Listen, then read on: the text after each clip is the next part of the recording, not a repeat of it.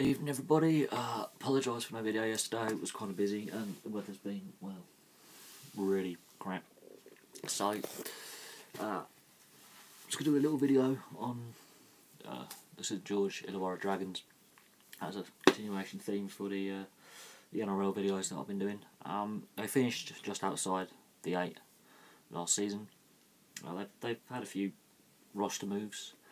Here's the crucial thing, it's very crucial how St George go forward. It's not that their squads rotate a little bit. They've got some good depth. They've got a decent squad.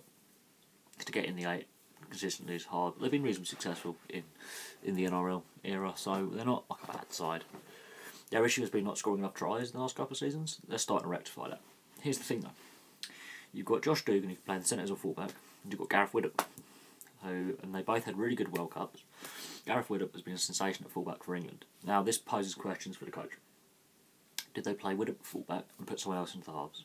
Do they keep Widdop in the halves and have Dugan at fullback? Or do they put Dugan in the centre, Widdop at fullback and someone else in the halves? it's now a coaching conundrum.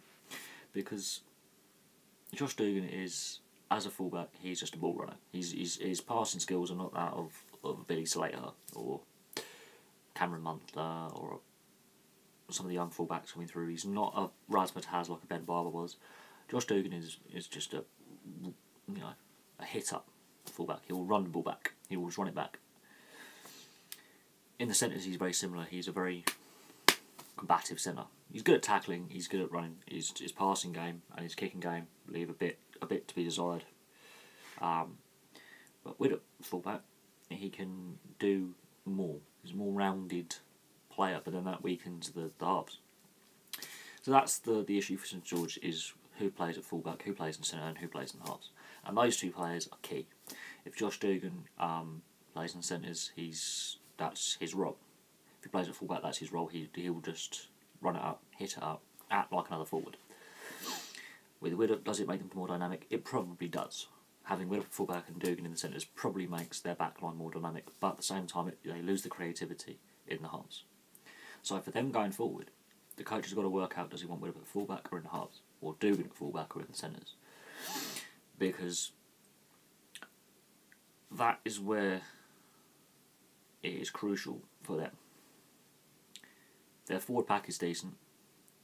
Their back line is decent. They've got a decent, well-balanced side. It's just these key few little positions in the spine, crucial. Because Widdop now has shown in this World Cup that he can play at fullback. Does that mean Dugan now definitely stays at centre? And if it's not Widdop at fullback, someone else.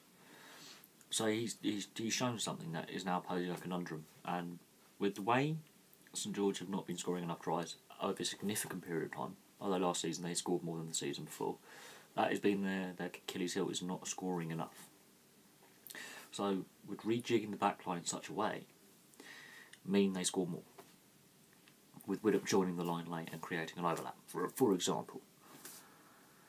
Because obviously him playing at fullback in the World Cup for the majority of the time for England was an inspired decision by Wayne Bennett. It obviously didn't work in the final and we didn't win, but because of injuries here and there and players not quite performing, throwing him at fullback, he has played there before. Half-back is his preferred position, but fullback he worked exceptionally well, and it is now posed going forward. There's the George-Illawarra Dragons backroom staff, coaching staff, a lot of questions to ask. And seeing Widdop at fullback was strange, but at the same time exceptionally exciting, because the way he's not as big as Dugan though. So when it comes to aerial battles and tackling, he's that little bit smaller. So physicality could be the issue. But it's a good question to have. It's a good problem for a coach to have. But will it unbalance the side if he starts moving these chess pieces around? I mean,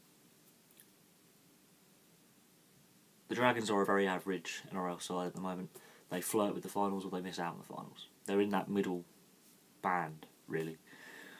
They have been on good runs, but they just end up 7th to 10th. They're in that block where they just make it into final 8 or just miss out.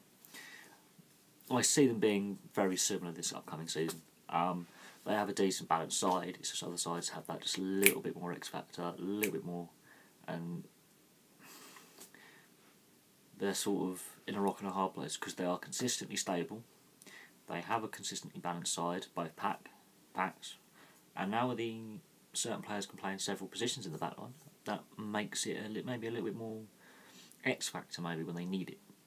Tactical adjustment, bring another half on, move someone to fullback, and move it all around a little bit, and it throws questions into the air. Do you want an extra kicker on the pitch? Do you want an extra running fullback on the pitch? Because you've now got two players who can play fullback regularly in the back line, in Dugan and Widdop. This is the crucial bit. You've got players like Vaughan in the forwards who are absolute machines. So there's a good balance in the side. Does the coach risk it? Anyway, I thought that was a bit more off the cuff, a bit less planned than the previous NRL videos, but with my internet constantly going off, the weather being really cold, I want to get this up and loaded, so we've sort of had a little bit less preparation on this one, but it's an issue that, you know, St George is a very interesting club. They're outside Sydney, they're in Wollongong, on the coast. They are a merger of two clubs, so they're sort of like the West Tigers, in a sense, except they're the successful version of what West Tigers should be. They draw well, they always have a large, you know, good set of fans at the game. They do draw well, they're well supported. They're just an average side, in a good way. They're not like appallingly bad, and they're not X Factor Melbourne Storm good. They are just steady, slow and steady. Small roster moves here, although they have lost a couple of forwards who have gone to other clubs, and I've mentioned them in previous videos. But with players like Vaughan in the pack, that was a shrewd move getting him from Canberra when they did last year. They've lost Russell Packer though, but he hasn't performed in the World Cup very well either, so maybe that is a smart move as well. But anyway, we'll have to wait and see what happens. It's all to do with the balance of the side and how balanced the side is. Should Widdop stay in the halves or go to fullback? These are all interesting questions for some George Dragons fans to have.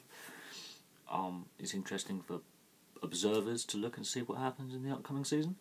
We shall have to see what happens come March, April time when they've finalised the squad, got the last few signings in place, made sure everyone's fit and healthy in the off-season, and they go into the Auckland Nines in February and then go into the main season, and that's when we see what they can produce.